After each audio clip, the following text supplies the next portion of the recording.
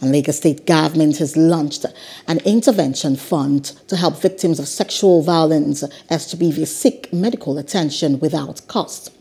Governor Sanwo-Olu disclosed this on Monday during the year 2021 SGBV Community Sensitization Program held at Government House, Alausa Ikeja.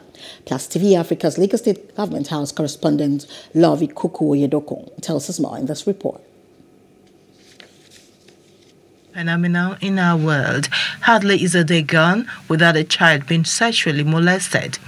Wife of the governor, Dr. Ibijoke Sanwo-Olu, says this mustn't be allowed to thrive in Lagos State. For me, I think it's just an illness, because I don't even know how somebody can just grab a 3-year-old girl, a 3-year-old boy, and want to have anything sexually with the person. I believe it's a sickness.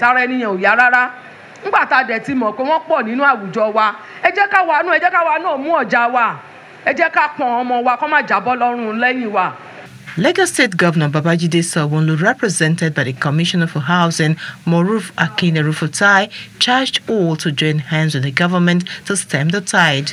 1 to 3 women and 1 in 4 men have experienced some form of physical violence by an intimate partner.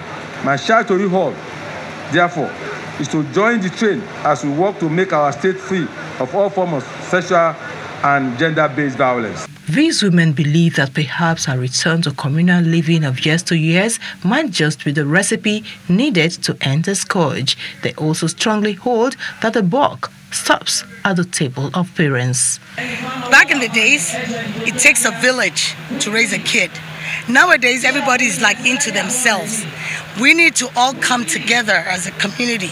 You, I, when we see something, we see other people's children, do what we have to do, because we never know it could be our child. As worrisome as the development looks, Dio Israel says is a fallout of too much pressure mounted on the boy child right from childhood. Many times the society and government is dealing with men who are violent, men who are abusive, men who are rapists, but the reality is that we're dealing with the matter from the fruit and not from the root. And that's what this event is about, to begin to speak to families about how we can begin to engage our young boys, the boy child, from home while they're still young. This is a second grassroots community sensitization program put together by the Office of the Wife of Lagos State Governor for political groups and non-governmental organizations to raise awareness on the need for all and sundry to join the crusade for the elimination of violence against women and girls. From Lagos, Love Ikuku Oyedoku for Plus TV.